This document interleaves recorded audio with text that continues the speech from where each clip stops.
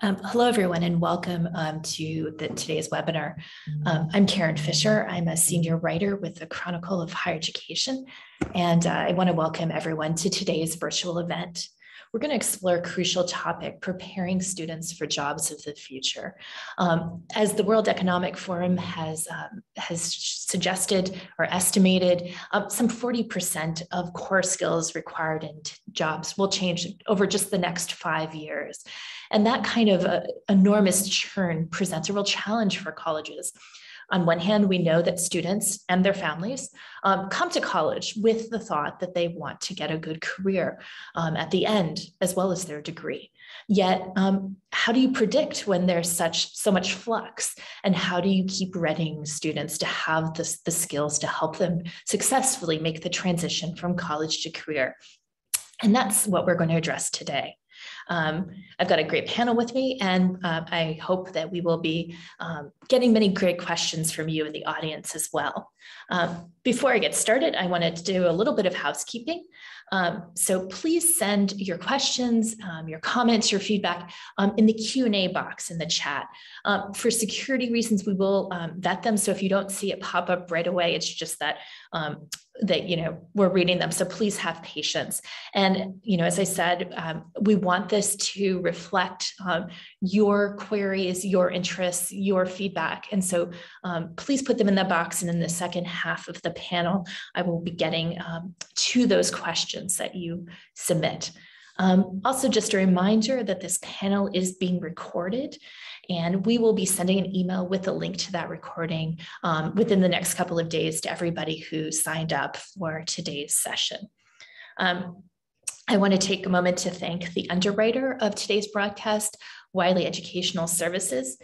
We appreciate their support for this panel and for helping to bring this conversation to our audience. Just to let you know, at about the halfway point of today's session, Liz McMillan, a Chronicle editor, will do a brief Q&A with Todd Zipper, who's Executive Vice President for University Services and Talent Development with Wiley. And then they will talk for a few minutes, and then we'll return to our panel. So it'll be in two parts, just so we don't lose any of you. So with the housekeeping out of the way, let me get to the introductions. I'm joined today by 4 speakers who bring really important perspectives and experience to this question. So first, let me introduce Mark Austin, who's incoming Dean and Associate Provost at Augusta University Online. Next, Gary Boyer, Senior Director of Career and Professional Success at Butler University. Iris Palmer, Deputy Director at New America Foundation. And Jack Seuss, Vice President of Information Technology and CIO at University of Maryland, Baltimore County.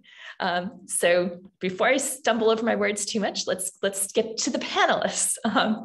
So let me just start with a very big, broad question. As I said at the outset, students do come to college with careers in mind. They say in surveys that getting a good job is quite important to them and a reason why they come to college.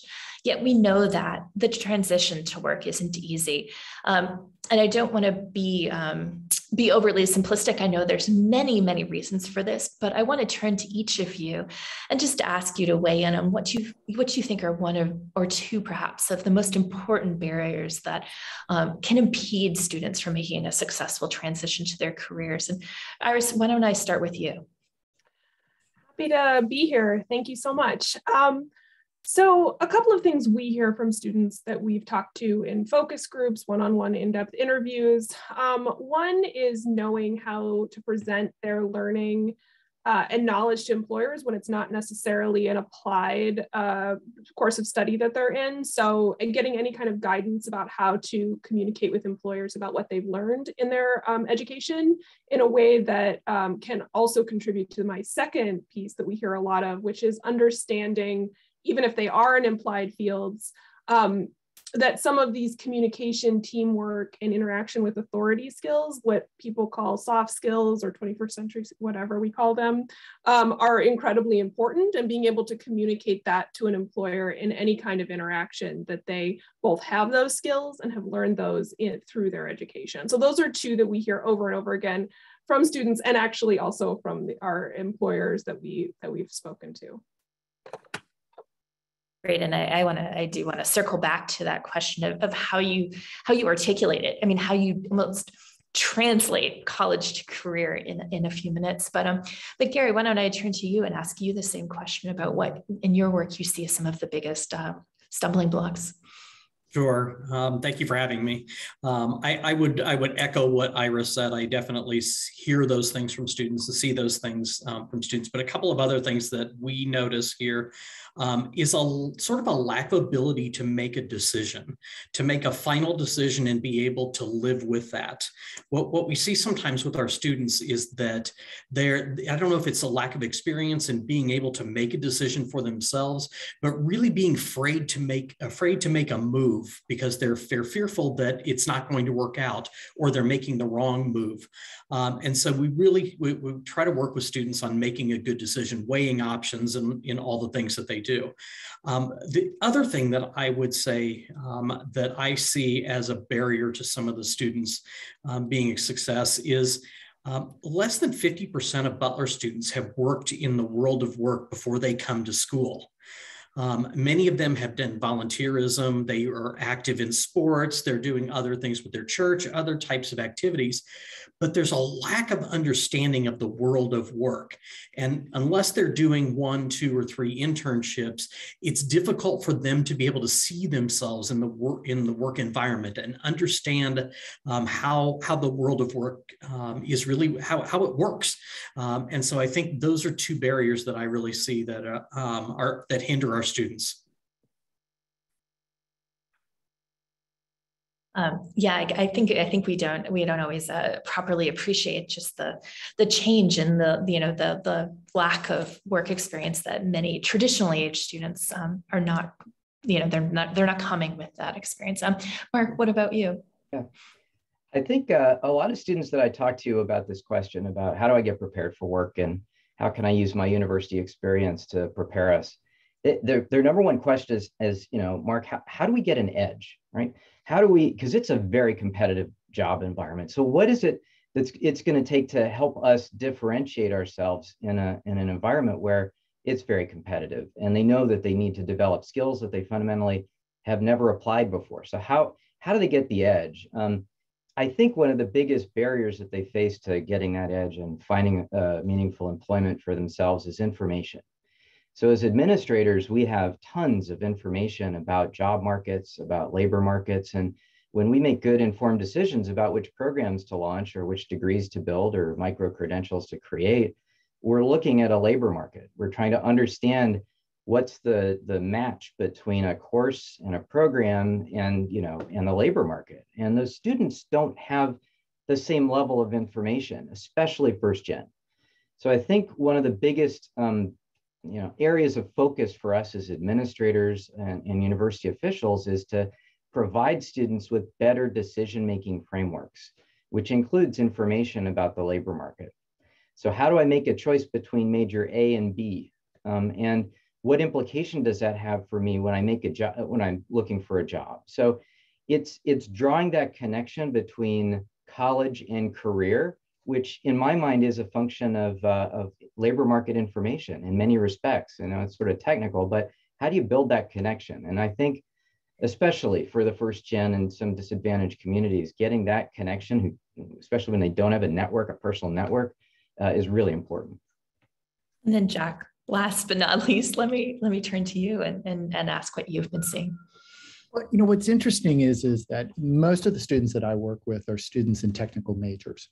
And so they've always had this problem that, frankly, what they're learning in the classroom is going to be not that useful, maybe even by the time they've left the classroom and gone into workforce, or certainly within 2 or 3 years. And so they've been facing this problem that I explained to them, they have to explain how they're able to learn on their own.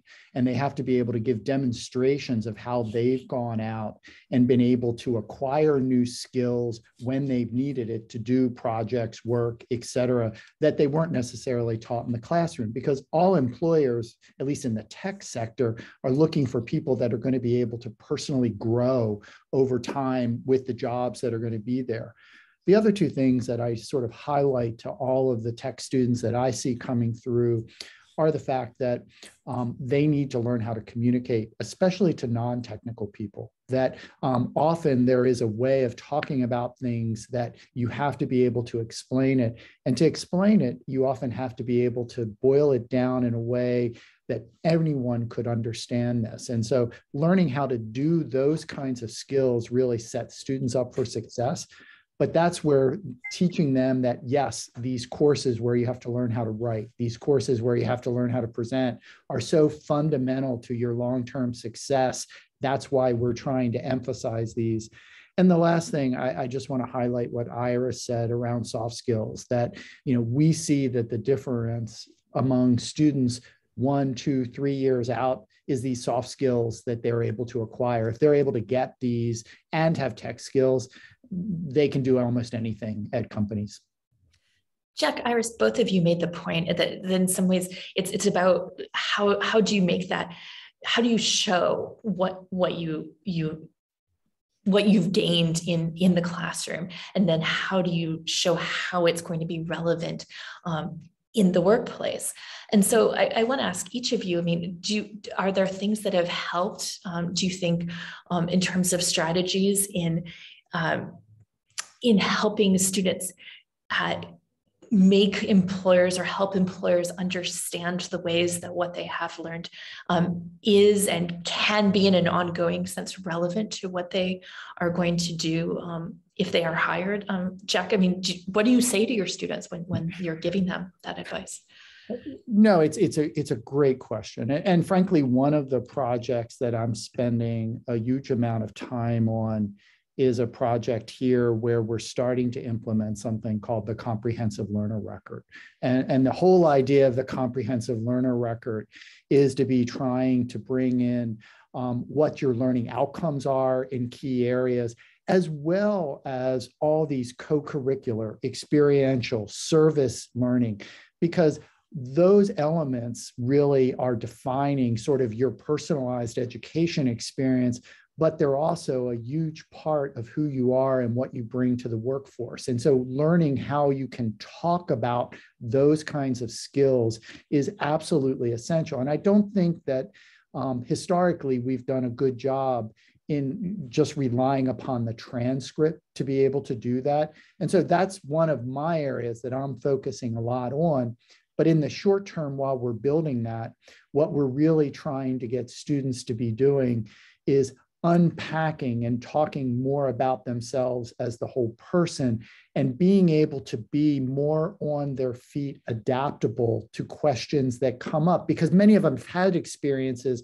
They're just trying to think of courses that they had, and often they've had experiences outside of the classroom that are very relevant to this, and learning how to interview is an art. I think the interview piece is huge. Just being able to have examples in your back pocket that show how you've dealt with those situations and being able to bring that out in an interview, because Jack's on the bleeding edge of trying to help people show through portfolios and other ways that people have these skills, but employers are behind in using those pieces, I think, in many different fields, maybe not as much in tech, but in other fields, they certainly are. Another thing we've seen is just integrating project-based learning with employers that may hire your graduates during your entire education. And if you can do that, then they're demonstrating those skills over and over again. And your students also have a ready-made example that they can pull forward and say, here's how I actually worked with an employer. And it's not even like, obviously internships and all of that are very important, but actually integrating it into the curriculum can be a really interesting way to give students a way to express this to employers. Sorry, I have to unmute myself before I'm so anxious to ask you a follow-up on that question, Iris. I mean, do you see, are there effective ways? I mean, I think there historically has been some hesitance among faculty in, seeing kind of career development, career preparation as being their job. Are there ways in which you have seen this sort of gets effectively integrated into the class? I would actually I was going to turn that over actually to somebody who's on the ground more than I am. Go ahead, Mark. No worries. Yeah, no, I saw you nodding, Mark. So. In a similar vein, we're doing we're building a project. This is at George Mason. In the middle of a transition to Augusta. At George Mason, we're building a skills transcript. It's a little bit like a comprehensive learner record. And the nice thing about this skills transcript is we're basically mapping skills against courses. So it's a big project, and it is very complex, but the data has grown. Resources like MC Burning Glass and others are now providing a sense of the skills that are associated to jobs and also to majors. And so that effort is very helpful to faculty. Instead of writing a learning objective, although they do that as well, they can see how those learning objectives relate to concrete skills that are changing in the workplace. And because those skills change, it's not always evident to faculty that they're conveying an enormous number of skills that are highly valuable. So that's sort of step one is, again, to use these data resources that we have. But even better than that is to work with employers to understand what are those skills that they're looking for. Jack and I are working on a project actually within the Greater Washington region to better understand what those employer sought skills are, those in-demand skills, and line them up to the curriculum that we're building. Creating essentially digital credentials that help a student see what they're learning from a course in terms of skills as reflected by employers. And that's also helpful for faculty as well. They don't necessarily see what the employers see when employers are making hiring decisions. So getting that transparency is really the key. And maybe I can ask you both you and Jack about this as you're doing this work, but when you're talking to employers, are you seeing sort of disconnects between what they want and what you're teaching, or is it just a matter of kind of understanding how to articulate that you're doing already what they want, and that you just have to, as you say, make it more transparent? It's tough for sure, but it does take it takes time. But I think it's a productive exercise to say, what are the skills that you're looking for? And in this context, an association of employers gets together in the Greater Washington Partnership to provide that visibility for universities like ours to understand what they're looking for. And what we are seeing is that many of the skills, especially in technical areas, are being taught in classes. They're just not directly lined up to what an individual student would need to describe as a skill that they're obtaining in a course as it lines up to a job. And so making that clear is, I think, really the focus of our work. Yeah, no, I would agree. And I think if there is a complaint that I would say about employers is they're too specific with their current needs today, not necessarily thinking about their needs 3 and 5 years out.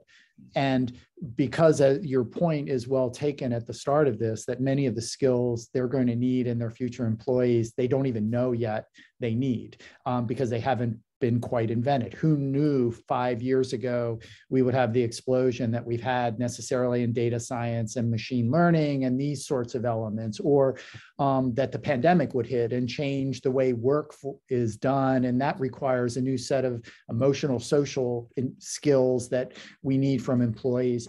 So I think that as we move forward, employers sometimes can get too specific, and that can be potentially, we have to remain ready to push back when they're trying to be too specific on certain things, to recognize that, no, we have to be staying at the right level for the skills that we're teaching. Gary, I want to bring you in and and ask you how you've been thinking about that. Sure. I mean, I would say that trying to get what I have seen most recently, probably in the last few years, is that faculty are more amenable to being able to talk about skills and be able to understand the skills that they are teaching students within and how it relates to the world of work in some way. It's not all faculty, certainly by no means, but there's a much greater willingness than there ever has than I've ever seen. And one of the things that I would love to see as just a little small starting point is for our faculty to put on their syllabus, what are the 5 skills that students are learning that can translate translate to the world of work or to further education or whatever direction a student wants to go in. And that's a small thing, because sometimes I think that faculty aren't speaking the same language as employers. And the more that we can get them speaking closer to each other and more alike, I think and be more aligned, I think we're in much better shape. And I think that's been a disconnect for a long time. And I think there are little small changes that you can make that can begin to get the conversation going with faculty and between employers as well. And have you been doing that? On smaller scales? Yeah, there are some faculty who, in our College of Communication, many of them are really thinking about careers and how and what students are doing beyond their classroom, and they're really open to talking about what skills their students are learning. We're trying to integrate the NACE competencies into the conversation so that they understand how that translates to competencies and thinking about how to help students really be able to translate what they're doing in a classroom and in their internships to the world of work. So you're really not, in any way, you're not asking the faculty to change what they're teaching, but rather to shine that light of transparency on sort of the connections and being very explicit in some ways about what they're actually doing in the classroom. Yeah, and really trying to help faculty understand the importance of building career readiness into their curriculum, even if it's just small things like bringing alumni panels into their classroom so that students can learn about what people do when they leave your university with that major. I think small things can make a huge difference in beginning the conversation. Iris, I saw you nodding. Did you want to jump in here too? I just wanted to say that the translation between faculty and the way they see competencies and sort of the outcomes of their courses, and then how that translates to employers, is incredibly important. I'm not going to name the vendor, but there is a vendor that works to create and embed these work-based learning, like project-based learning pieces with faculty, and they actually work with the faculty to translate what the outcomes are of the project to the employer, and like they play sort of that role. And I think whether or not you use an external vendor for that service, like playing that role as part of career services or working with your faculty and sort of career readiness is incredibly important. So it's backing up exactly what Gary said. Jack, I wonder if we could go back for a second to something that you'd said a few minutes ago, which was about the sort of managing employers' expectations too. I wonder, when you have employers who are thinking about like what they need right now, and you're saying, well, we have students in the pipeline who aren't going to graduate for 3 or 4 years. I mean, how do you encourage them to think bigger, longer term? Well, what was interesting in some of these is that in some areas, and Mark, I don't know, in the skills knowledge that George Mason was doing, but thinking about the Greater Washington Partnership, what was a really positive was they came out with what would be called the Digital Skills Generalist. And frankly, this is a set of skills that all students should be able to have as they're entering the workforce, no matter what your major. And it was designed for really non-technical majors, but it covered a set of areas of some basic data analysis, basic cybersecurity, understanding how to be able to present and communicate data, and some other aspects. And so there were some elements in there that, we're starting to figure out how we can infuse across the curriculum. Or if students aren't getting it in specific classes, we're working with our career services where they can take a non-credit practicum. But we've built out modules where they can go through and learn these skills so that they can be able to say, yes, no matter what my major, I've got these basic skills. That's, I think, a really great thing. In some of the areas where we've had highly detailed areas in machine learning where there's 80 skills, the reality is if a student had 40 of those skills, they still got 5 job offers right now. And so, the idea that you're going to want them to have all 80, it isn't changing the dynamic. If students are got 40, they're going to be hired by multiple employers and probably your own companies. And so they weren't able to actually be implementing because the job market is tight in many of these areas. Students who have the right skills are looking at 2, 3, 4 job offers right now. And so employers are having to settle a little bit. And so we've seen that they're understanding that they don't quite dictate, exactly what they want to say. But I think it was really helpful in aligning a direction that they wanted us to be aiming. And so we've really worked with them to try to show that we are in that direction. Mark, I want to have you weigh in on the same question, but just Sure. Let me say in a second, and after you finish up, I'm going to bring in my colleague Liz McMillan and have our little interim Q&A. But Mark, did you want to say something about that? Just a few things. First off, the aspiration of our project was large, right? To be able to plot out all of the skills needed for that first year as a data science specialist or as a cybersecurity specialist is challenging, but in those areas, there's a lot of commonality across industry about what was needed. And just winnowing out those critical factors that were most essential was very helpful, I think, for our students and for faculty. The question, though, is about the future, right? The next big job that's coming down the pike, and how do we begin to think about setting out those roadmaps for students to get through school to that new career that doesn't exist. The best example I can think of right now is around quantum computing. This is a field that's just emerging, much less a discipline and an area. So there are a number of us who are working on defining that field and working with employers to better understand what those potential future skills are going to be. But that's way out there work, and it doesn't happen very often. I think most of our students are just, what's that first job right out of my program that I'm going to get, not necessarily the full career. And in that area, I think specifying those skills that are in demand in the market is something we can do and has been proven successful. I want to come back and talk about some of those things, talk about what some successful models for university industry collaboration can look like, and talk, as a number of you have mentioned, sort of critically, what does this look like, particularly for students who come from backgrounds that may be, not traditionally have, been coming to college, and how do you make sure that there's real equity in these roadmaps as well. But first, let me turn this over to Liz McMillan and to the audience. Please do keep putting your questions in the Q&A. Thanks, Karen, and thanks to the panel. I'd like to welcome Todd Zipper onto the screen. He's Executive Vice President of University Services and Talent Development at Wiley.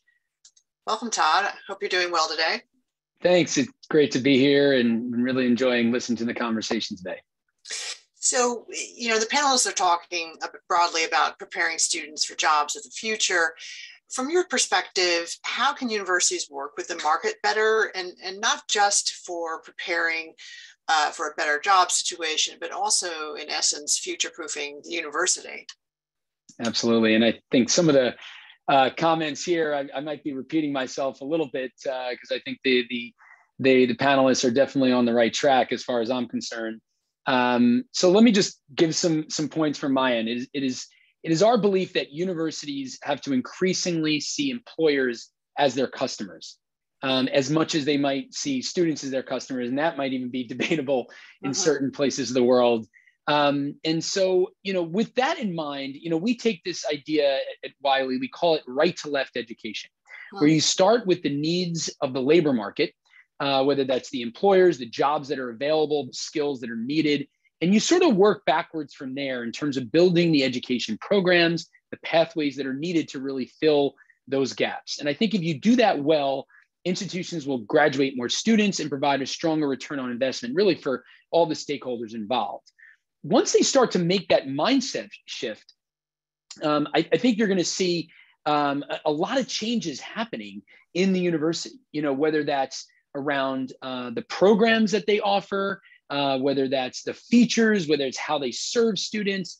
So I think those are the kinds of things that you're going to see. And some recommendations I have, just really thinking about the program, because ultimately that's what students go to universities for. I have some strategies, if you will, that we've seen by working with our 70+ partners throughout the US and globally that we seem to think are working. First off is, really try to embed career services more into the program itself. I heard one of the panelists sort of talk about this.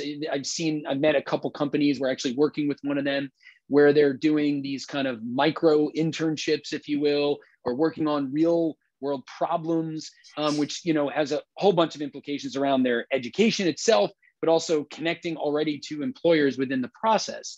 I would bring employers into the conversations, you know, whether that's forming advisory boards around particular programs. So you're constantly getting that sort of real-time feedback on what actually skills are needed, what our job-ready graduates need to look like. So that's be something else I would look at. I would also really study salaries around the kind of the downstream after these students, you know, graduate, and making sure that there's not a disconnect between the cost of a program and really what they're ultimately making.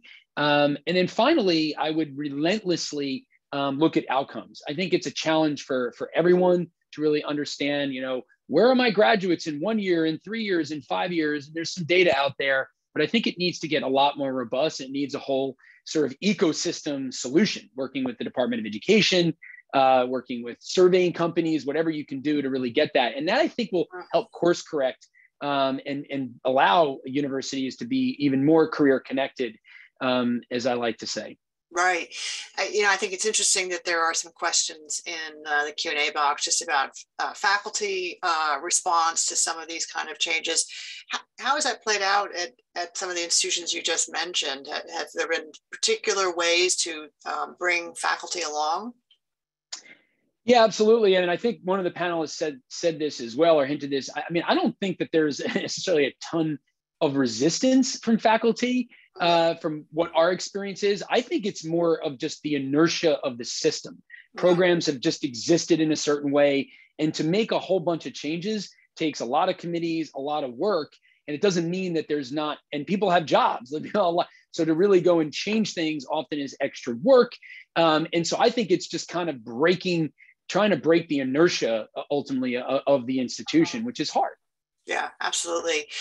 I want to switch to the broad topic of educational benefits at companies, and you know, a number of places have been adding them, rethinking them, expanding them. How do you think that they could be more strategic about those benefits? Yeah, it's a great question because, you know, I think the number is somewhere around $20 billion a year in the US is given out in tuition reimbursement. You know, there's this tax benefit of, I think it's $5,250. A lot of companies have this as a benefit, but from my experience in doing this over a decade, it hasn't really been a strategic benefit, a benefit that is how they're going to actually, you know, increase the talent in their business. They're going to retrain their talent. They're going to increase their reputation. But I think that a lot of factors have sort of just come together, especially over the last few years, that I think companies are sort of changing that mindset. You know, as we are in this great resignation right now that we're experiencing, and we have a desperate need to recruit talent, as we are in this pretty disconnected job skills gap that we have, panelists talked about, you have certain people getting 4 offers, others maybe not so much, and tons of job openings that are absolutely available, that I think employers, rightfully so, are trying to take matters into their own hands. And that's maybe a little bit extreme in what I'm saying here, but let's look at Amazon as a great example of that. They recently announced the evolution of their career choice program. Full disclosure, we're part of their Canada program around software development. We have our M3 talent development business as part of that.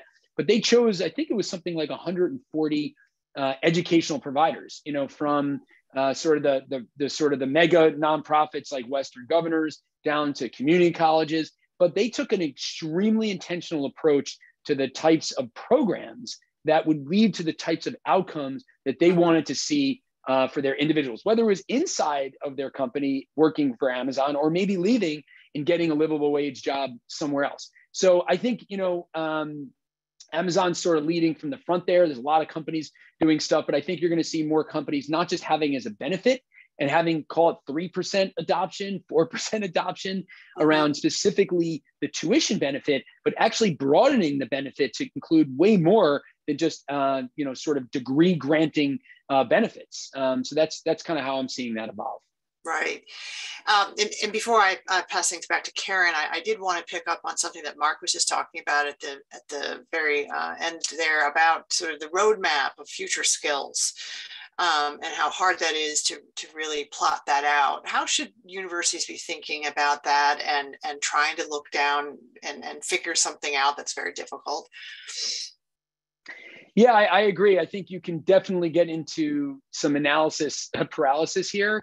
And going back to my initial right to left education approach, I think when you start with the job and the employer and you don't just project some sort of big statistic that you hear, like for example, cybersecurity, right? I think the latest data point is 1 out of every 5 tech jobs are in cybersecurity right now, or new jobs that are offered. But you have to kind of unpack that onion to say, well, are those junior talent? Because that's kind of what colleges are focused on, is mostly graduating, people at the start of their career. Certainly we have master's programs and post-grad stuff. And so to me, it's really getting into the employers, getting into the jobs and working backwards, and solving for that. And I'll give an example of something that we're doing, sort of partnering on one side of the fence with employers, the other side with universities. This model is called Hire, Train, Deploy. And I discovered it really being hired by a staffing company to do kind of the last mile boot camp training around full stack development.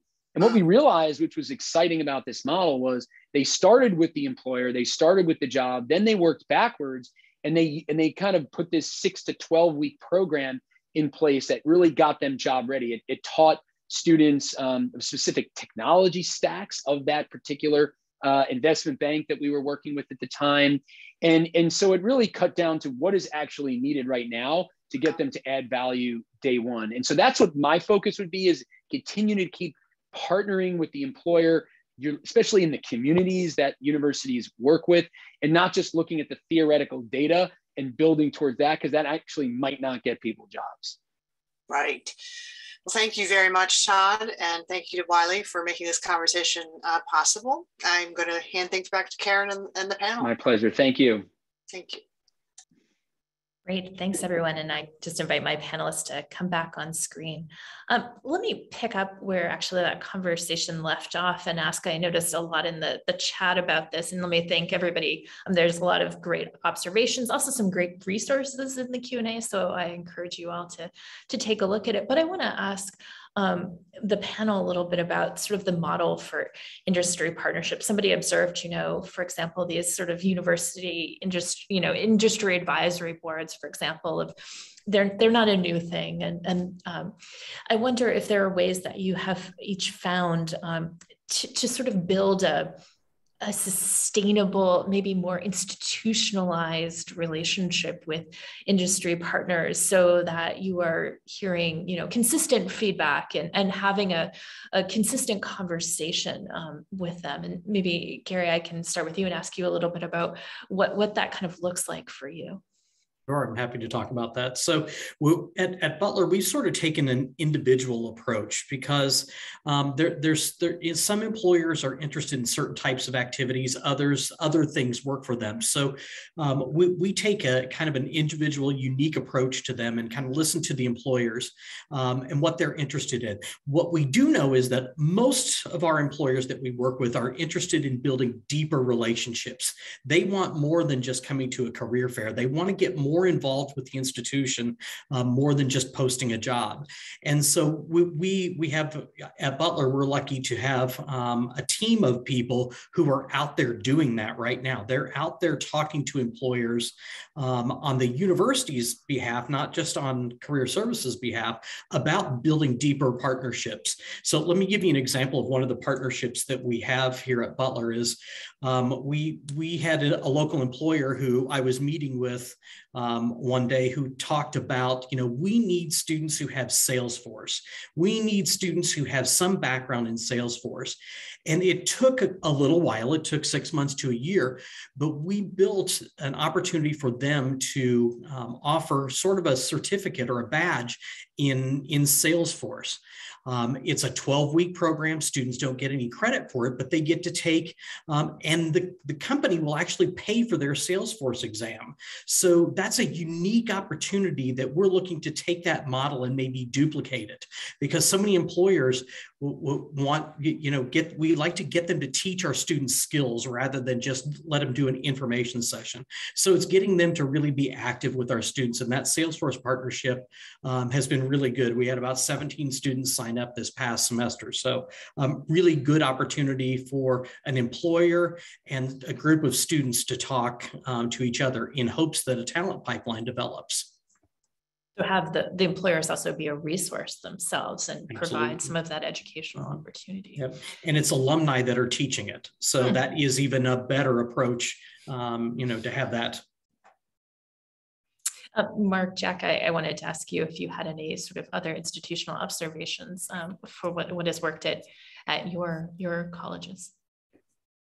Sure. I think Todd sort of hit it.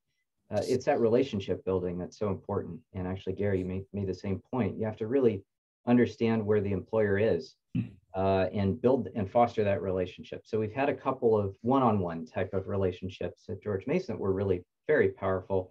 Amazon happened to be one of those where they spell out what they're looking for, and there's a dialogue that emerges. And for us, it was the creation of a cloud computing degree as a result of that conversation. So a whole degree in partnership with a community college, Northern Virginia Community College, and George Mason and Amazon. So that partnership was a unique launching point for a dialogue that's continued into other areas, including security, data analytics, and other fields that are related to it.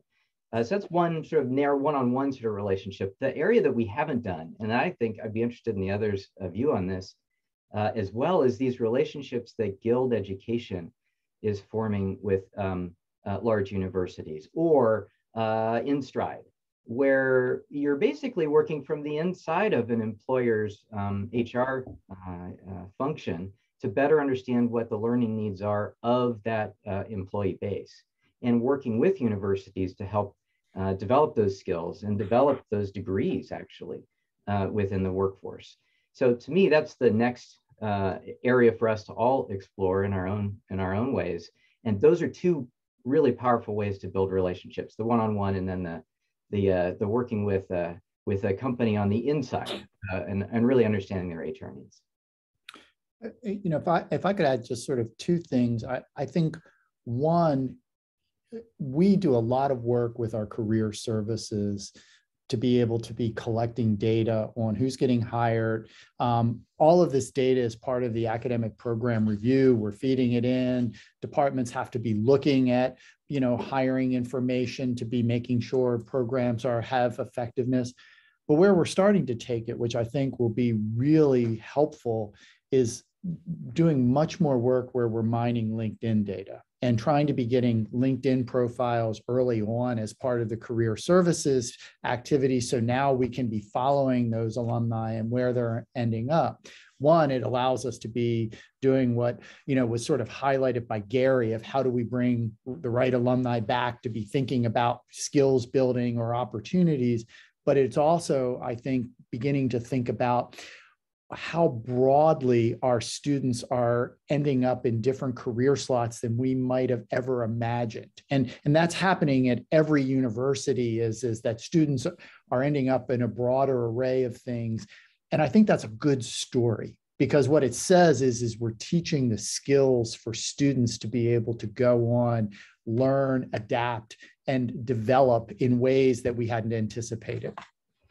That's an interesting. Yeah, I just wanted to add a couple of things to this that actually I think reinforce a lot of what's already been said. But one thing we've seen that works really well and tends to indicate a really strong relationship with employers is being able to strategically allocate and recruit adjuncts who actually work for the employers where your students end up, or where they might want to end up working. So that helps integrate the curriculum, update the curriculum, keep those skills really sharp without having to go through maybe a really formal process of continuing to do that. So this is like beyond the advisory committee, right?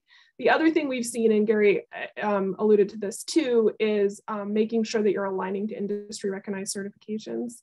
This is obviously particularly true in the tech sector, where they have very well-developed certification structures. It's less true in some other occupationally focused work, but that's another way where you can sort of take what the employers have decided are the skills they need and make sure that you're embedding those types of skills into the curriculum that you're teaching. So those are a couple ways we've seen that colleges have helped keep their curriculum current and have demonstrated really good relationships with their employer partners. You know, somebody was noting in the Q&A that one of the challenges is obviously the curriculum is kind of a slow beast to change, that going through the process of changing, you know, a curriculum within a major might take a year. I wonder if there are ways in which you think colleges can be more nimble, that they can be innovative and look to different kinds of mechanisms to make sure that they are, for example, as you said, Iris, aligning with the particular, you know, licensure demands, for example, of a particular employer. We all have accrediting bodies that we ultimately need to build our curriculum in alignment with in many respects. And those standards can change over time. But the nimbleness, I think, Gary was talking about it earlier, and Iris as well, the micro-credential, which is a non-credit form of skill building and acknowledgement of what a university can help us learn and acquire in a university context that has relevance outside the university and in the job market. So certainly micro-credentialing and digital badges and industry-based certification is an area that can supplement a degree. And I think it's really important to think of it as a supplement, that a degree is helping you get a career, not just a job. And these micro-credentials are really helpful at specifying the skills that you've got to be able to bring to a job. Gary. Yeah, I would absolutely agree. I think that is going to become ever more popular from universities, is the idea of that micro-credentialing or stackable credentials, whatever you call it. I think it will become even more prevalent because there are so many unique skills that students are looking to build, and giving them opportunities to do that sort of degree plus type of activity where they take, you know, a coding class when they're in communications, or they take something that will really make them a more attractive candidate, I think is really a great thing that's going to happen. We're looking right now at partnering with one of those, I won't say which one, but one of those companies that does that, because I think it is really important for students to be able to have those opportunities to add to their portfolio of skills just beyond what they're learning in their academic curriculum.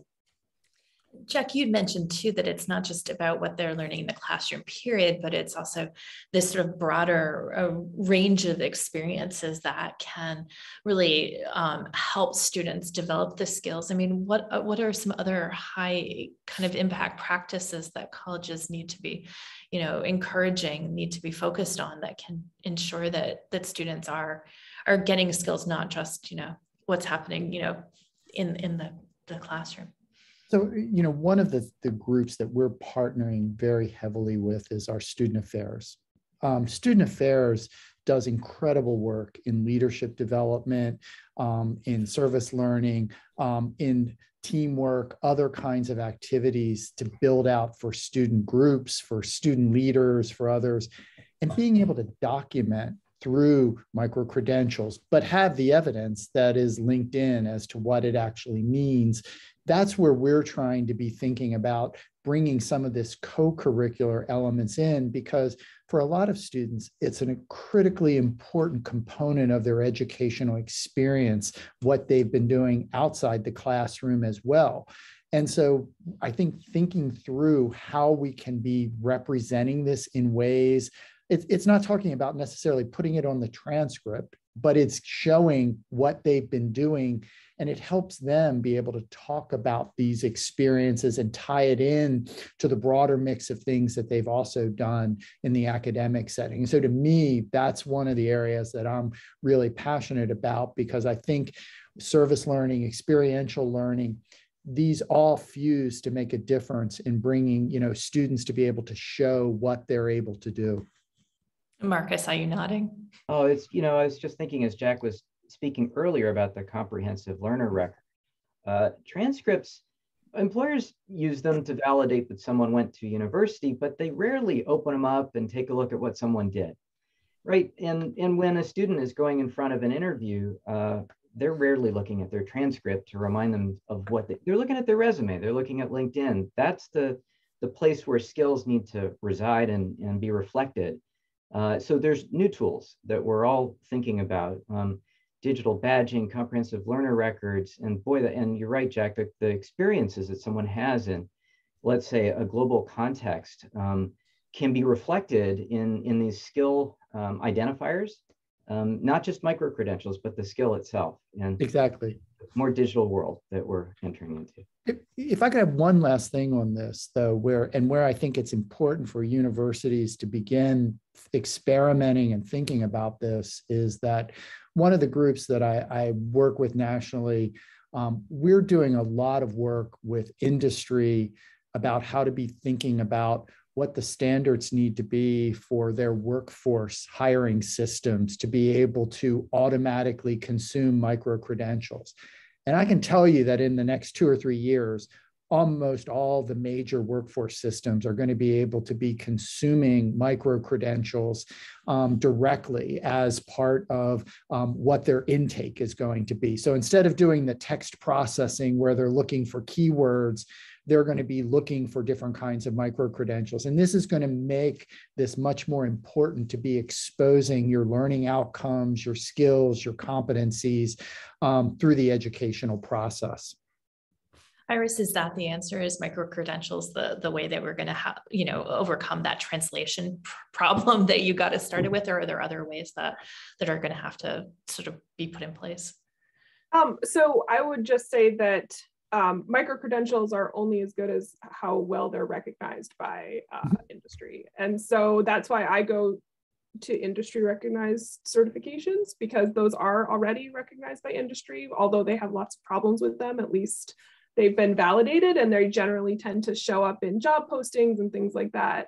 So I think the challenge with micro-credentials is that translation challenge, and Jack alluded to the fact that they are working on this, particularly through their HR systems. That's wonderful.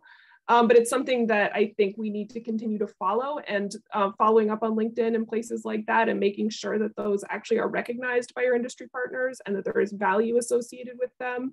Because if you are encouraging students to partake in these experiences, particularly if they're non-credit, particularly if they're still charging tuition, I would say you really need to validate that they are being recognized and have value in the marketplace. And that's not always true. So, but sometimes it is. So it's really important to continue to follow it. It is one solution. I think we need to work on both sides of the equation, both in the education side and on the employer side, to be able to make this translation and continue to work on it. I want to shift gears for the last few minutes we have and talk a little bit about students themselves. I mean, I think we have to acknowledge that clearly who are in our classrooms today is shifting. We have a lot more first generation, non-traditionally aged students, a lot of students who come from backgrounds that bring with them some headwinds. And unfortunately, just as it can be challenging for those students to enroll in college, to be retained and to complete it, they also often face special hurdles in making this transition to career.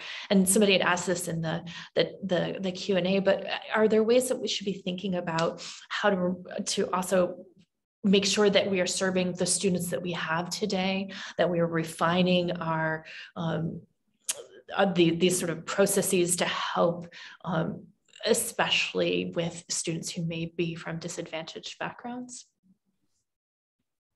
Maybe Iris, I can start with that. We have to do a better job of this. And it was interesting. I was talking to a young man, and first generation, person of color, wanting to get into the tech field, and he's transferring from community college. And so we're talking about, different ways. We have to get students linked as early as possible into career services. Often, especially students that are first gen or students of color, they may not have all of the family connections that are helping them ask questions of parents, loved ones, others. And so you need to be able to be getting them to expert advice that can help them be able to make the decisions that they need to make. Because if you wait until you're ready to graduate, you've missed out on so much opportunity between when you started at a university and when you graduate. It's getting them there as early as possible to begin thinking about these kinds of efforts. And I'll lastly end by saying, one of the things that he and I talked about is I could tell he's really interested in how he can create his own business at some point. And so linking him to think about, many universities have entrepreneurship and other things. What's great about these entrepreneurship, methods is that begin to get students thinking about how they're doing their own personal branding. And I think that that's a key element in the workforce of the future. If it's right that the future, students that are in school today will have 20 or 30 or 40 different jobs over their career, we've got to be thinking about how they're building their personal branding. And so that to me is another element that we have to begin thinking about and starting, especially with non-traditional students. Iris, let me turn to you and then Gary after. Thank you. First, I just want to say we see unequal access across higher education. That's particularly true, though, for work-based learning opportunities. And for students who do not see themselves in those opportunities, do not pursue those opportunities, and are not recruited into those opportunities. We're doing a project right now where it's just very obvious that that people in the groups you're talking about, Black, Brown students do not see themselves, low-income students, first-generation students do not see themselves in those opportunities and thus do not take advantage of them. And that really puts them at a disadvantage in the labor market. It also means we need to stop unpaid internships. That's just one piece, but it's very important as far as an equity piece is concerned. I would also add gender to this list. It's actually a huge problem across the our labor market. There's not much higher education can necessarily do to this. This is structural in a lot of ways. We need to improve pay, particularly in care occupations that really employ many women of color in particular. But colleges, I think, need to make their own goals for improving these outcomes. So thinking about and tracking the labor market outcomes of their students and thinking about how they can have goals to improve and create more equity in the outcomes they're seeing for their students.